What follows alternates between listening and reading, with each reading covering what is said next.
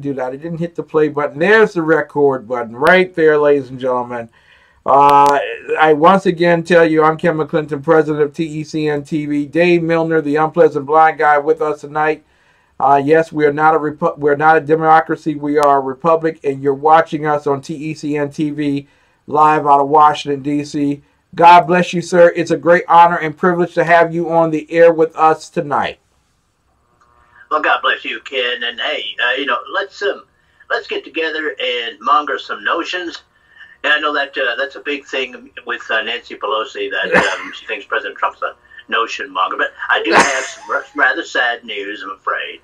Okay. Yes, Chuck Norris had contact with the Wuhan virus, and now, sadly, the Wuhan virus has to be quarantined for the next 14 days. There you go. The Wuhan virus didn't have a chance. Ladies and gentlemen. Dave Milner, thank you so much for being with us tonight. I got to ask you, you've listened to my passion over the past few moments of the program. Many people will take it as, first, Ken hates Tucker Carlson, and that's not the truth. I just think he's prejudiced and biased on his reporting out of New York. And then there are those who would say that I didn't take COVID-19 very seriously. I should have been fearful like everyone else. I got to ask you today, sir, where am I in this? What are your thoughts towards what I'm saying tonight? Well, Ken, as there are a lot of commentators that are beginning to line up with you on this, and they include some heavy hitters, and some others are starting to come around, because it's like I've been saying all along myself. The body count simply does not line up with what has been put out there as far as the quote unquote cure. The body count doesn't match up. I'm going to give you two figures. Okay, one from February the 2nd. This comes from CNBC. There were 10,000 deaths by February the 2nd in the United States from regular old influenza. All right, next one comes from March the 6th from Breitbart. 20,000 deaths from just regular influenza. And we have today, I believe, last figure is more or less 1,100 deaths from the Wuhan virus. And of course, each death is obviously a tragedy. I'm not downplaying the deaths. But what I said to Jeff Mitchell, the host of the English Defense League radio show today, and he sends his best regards, by the way. God bless him. Yeah, I will tell him that. And I said that we didn't even shut this country down when we had the Spanish flu, and we had far fewer medical resources and far less infrastructure to deal with it. We didn't shut the country down 100 years ago. No, we did not. And there was, in my opinion, there was no reason to shut the country down this time. I am increasingly in disagreement with this whole flatten the curve stuff. Okay, and I know there are a lot of people that are afraid. Part of the reason they're afraid, Ken, is because the news won't shut up about this. Mm-hmm. When it does, even if you look at Fox News, which I still consider to be just the fake stream media like the rest of them, they don't shut up about it. Almost every story is about this.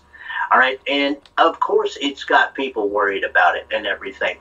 But I have to say that while I will call out President Trump when I don't agree with him on something, I do have his back when he says he is hopeful that we can have this, that we can begin to open up the country again by Easter Sunday. He is hopeful. He didn't say, yeah, it's going to happen. We're going to turn the economy back on like a light. No, he did not say that. Mm-hmm. And you still have reporters out there, Ken, lying on him and saying that's what he said. No, he did not say that. Exactly. Oh, and you gave me a story. I'm going to jump a little bit on you here, Ken. Yeah. Well, because you gave me a story here that from The Hill, I think it is, that says that Trump has set to clash with governors over reopening the economy, basically. Yeah. And now my viewpoint about that is basically that I see it, President Trump should turn a lot of this over to the states for them to decide when they want to open things up, okay, and how they want to open things up. Make it a slow process if they want to do that, and let the chips fall where they may in November. If you have governors like the governor of California or the governor of New York, who is very likely going to be the next Democrat nominee because we're seeing his stupid press conferences every day now, like there aren't 49 other states. Thank you. Okay. When we're seeing these guys put together some of these draconian things, some of the things going on in New Jersey, first the wonderful curfew, which does nothing to fight the virus, and then the shutting down of gun stores, basically governors and mayors and some sheriffs running around acting like little junior model Hitlers. Let the chips fall where they may in November when it comes to elections. But, I mean, I don't know about you, Ken. Yeah. But I'm in complete agreement. I hope we can open this up by Easter Sunday because, Ken, I'm over 60. Yeah. Okay? And I refuse to be used by the left as a stick to beat this country down until it is a blasted ruin that looks like Venezuela, where nobody knows where the next meal is coming from because we ate all the zoo animals. Did anybody ever hear this guy? He was once president of the United States. His name was Abraham Lincoln. And he said that there was no doggone way that America could ever be conquered from without. That our conquest would come from within. And literally, we have watched literally paranoid tyrants with local emergency powers destroy the lives of millions of citizens over the fear that we could be annihilated by an invisible virus. And I have been criticized for saying this by my intern and others, but it is the truth. Nature will flatten the curve automatically here in the States. Nature clearly says that by next week, our temperatures in the middle part of the Atlantic will be in the middle 70s. For those who are in the South, the deep South, you know that your temperature is going to be 80, 85 degrees pretty soon. Viruses die in the heat. They die. So we're not going to have an extended flu season as Cuomo is trying to project upon the rest of America. It's not going to happen that way. In the places that you should be concerned about, South America, Africa, India. Why? Because those nations are getting ready to go into their winter seasons, ladies and gentlemen. Into their winter seasons. Their flu seasons are about to start. And unfortunately, I gave the story of my parents who have been cowering in fear in their home over the past 3 to 4 weeks. And they're not the only elderly couple. But literally, Dave, you're in your 60s, I'm in my mid-50s. People have been saying that this is a virus that's targeted to kill elderly people. And elderly people need to stay home. And there have been some who have even made the notion that if you get sick and you're over 60, don't do anything, pull the plug, let them die. I want to get your opinions regarding that. Well, Ken, for that, you only have to go back a little bit and look at some of the leftist ways of dealing with older people from other countries. I mean, look at the Netherlands. They've got a euthanasia policy now in place. I mean, there was a famous story months ago where a family held this grandmother down while they euthanized her. She didn't want to die, but it was decided that, yeah, it was her time to go. I mean, when you begin putting these notions forward, and this is not new. I mean, we're talking about basically for two reasons. This advantages the left in two ways. Number one, it gets rid of the excess population, Mr. Scrooge Democrat, And number two, it gets rid of people who remember the most and the best what it was like to live in free societies. Yes. And you saw this after the Brexit vote in the UK. There were younger people in the UK complaining that Brexit won because of old people. Old people voted for Brexit, which statistically that was true. Yeah. Older people did vote for Brexit. And the younger people were complaining about that, saying, well, we should have 2.5 votes to their 1 and stuff like that. Mm-hmm. And would the left get rid of old people if it would advance their agenda, their rank and file? I don't believe so, because I still believe that their rank and file are good people who are just being misled. Would their leaders do it? In a second. Heartbeat. They wouldn't care. Heartbeat. And one of the other stories out of New York that they're not talking about, Tucker Carlson, I didn't hear it tonight, but the Attorney General for New York is calling on states, not just New York, but all of the 50 states in the District of Columbia to keep the Planned Parenthood clinics open so that they can continue to provide the elective surgery for reproductive health called abortion. Now, the same people that tell me that they're concerned about my parents being locked up in a room for 30 days, are afraid to go outside because they don't want them to get the coronavirus. The same people, and I heard Andrew Cuomo talk today about the sanctity of life, caring for the elderly. Amazingly, the same guy who almost signed an infanticide bill. If he didn't, I believe he did. But the bottom line was, we're okay with killing babies, but we got to lock everybody up, even healthy people, to keep them from dying. What's this all about? Well, Ken, I will tell you that that's going to be addressed in my 7th anniversary show when you come out on the 11th. Okay, and I know Mary's already heard it. And oddly enough, and I would love to see this, I would love to see the country open up by April the 13th, because that would be my actual 7th anniversary. But that's just sidebar. Okay, I said this in the show, and look, if you're a pro-abort, if someone is a pro-abort, if they have no problem with a baby being burned alive in its mother's womb, or just being picked apart, basically, as if they were on some kind of medieval torture machine, and then killed and pulled out of their mother's womb. If they're good with that, and especially if they're good with that baby's neck being snapped after it's been born, because it just happens to be an inconvenience to its mother, then don't come back and talk to me or anybody else about how you worry about the sanctity of life.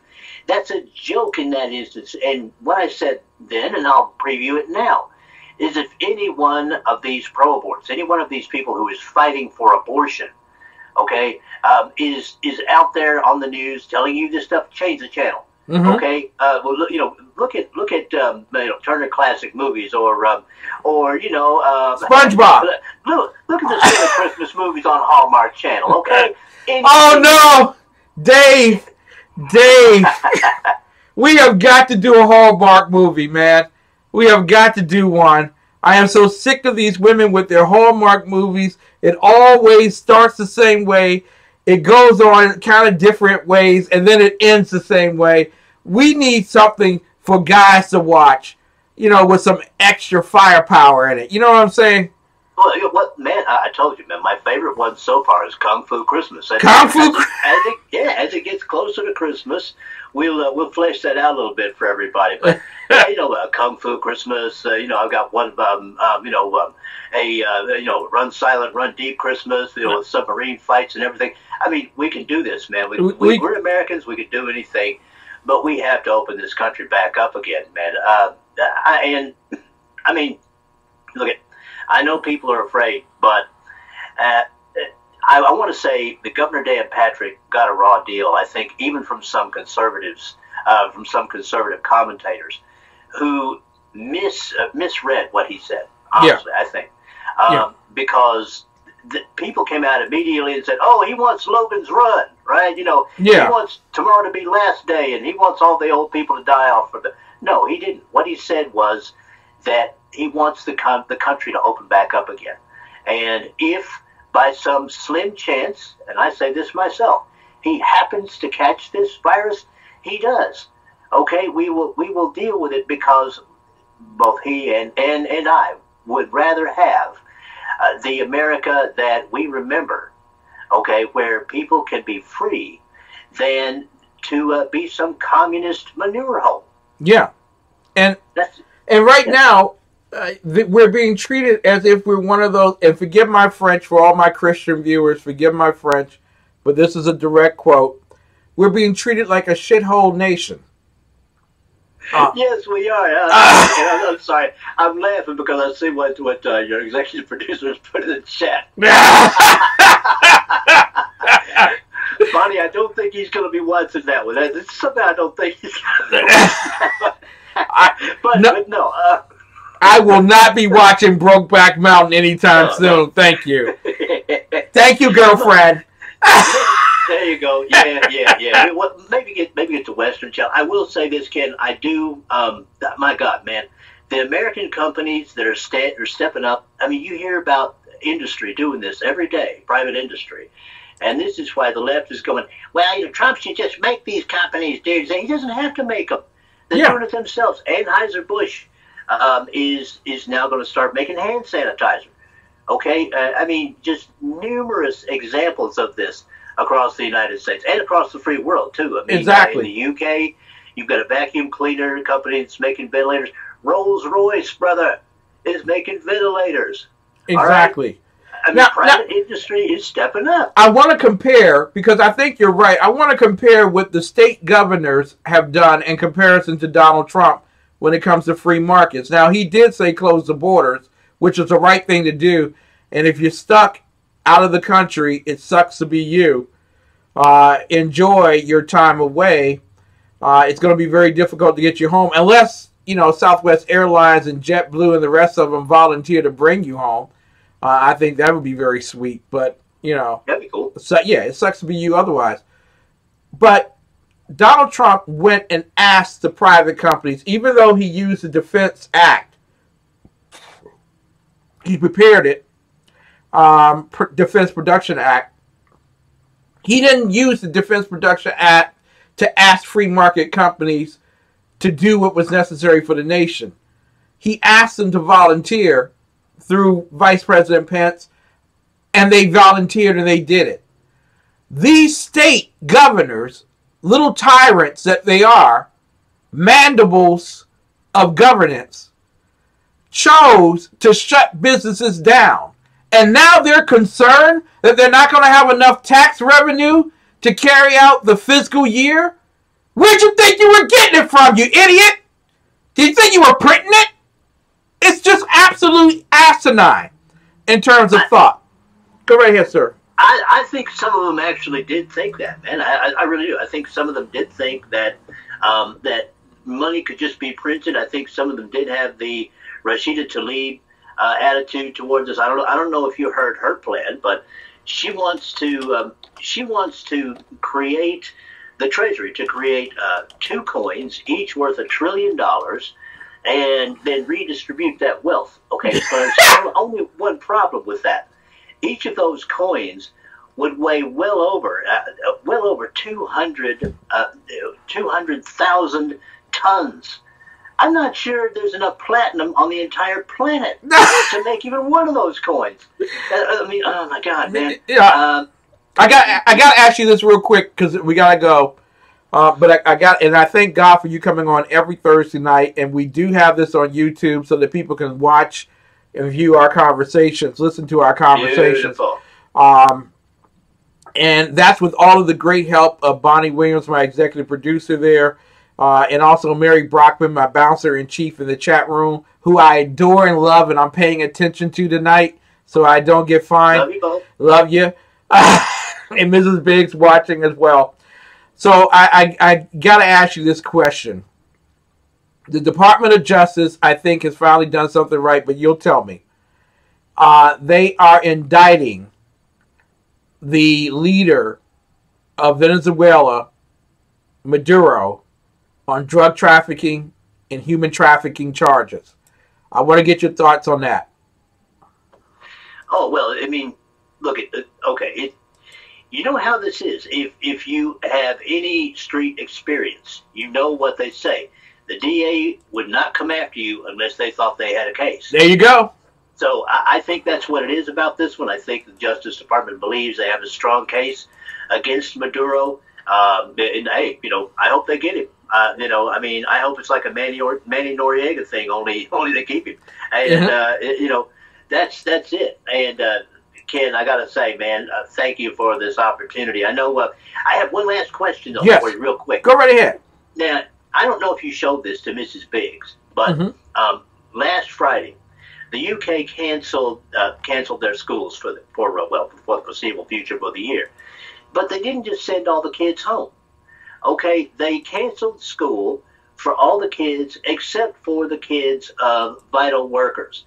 In other words, the children of police officers, NHS workers, food delivery people, and people like that.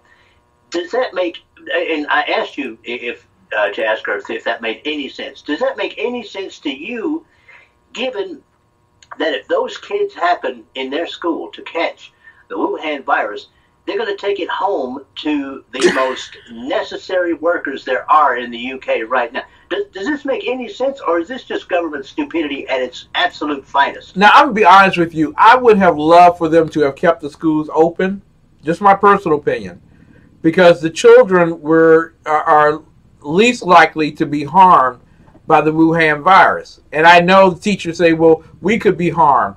Well, yeah, and congratulations.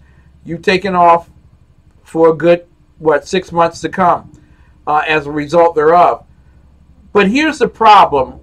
Number one, the public schools have proven, even after 9/11, that they do not have an emergency infrastructure plan. Number one. Number two, the state leaders have gone overboard with closing schools into a new year, meaning that your children are left uneducated. Unless you're going to do something and you're going to provide some free training along the way. You're going to teach your kids something. That's great. That's wonderful. But beyond that, who's teaching your kids? Here's the third problem with this scenario. You have just proven to all the world that you really don't need the public school system. In fact, you are probably better off finding someone who can either tutor your kid at home, send them to a private school, or do the free online training. Stay home with your kids so that they learn what discipline is all about. You can socialize at church, but you can actually train your children. They get a better education, higher scores, higher test scores, if they were just trained freely online. Here's the fourth and last thing I want to say regarding the schools being closed down. You didn't have an infrastructure plan. And you always tell me, the leftists always tell me, that education is there for the poor kids, those who are defenseless and need the education most, poor and minorities. I want to ask you something. Who got hurt the most? Because I don't see y'all giving iPads or laptops to kids and making certain that they have the tools necessary for them to be educated. And I'm talking about across the board. So literally what you said is that the risk of putting the fear of God, the fear of Gov into the hearts and souls of the American people was more important than the education of the poor minority kids. That, my friend, is what everybody should run on in 2020. I'll tell you this, Ken, also, just as an aside, man, this is going to change how many parents decide that their kids can do just fine taking classes from home. Australia has done radio school for generations and been very successful at it. And that was before the invention of the internet. Public schools are going to have a lot of very interesting questions to answer after this. And again, I want to thank you, man. I really appreciate the I love you, opportunity man. to come on with you, man. I love you. Brother. Dave Milner, ladies and God bless gentlemen. you, man. God bless you. Dave Milner, ladies and gentlemen. You can find him on SHR Media. You can find him on Blog Talk Radio, on English Defense League, and as well his own program, The Unpleasant Blind Guy, that you will find on SHR Media. Thank you all so much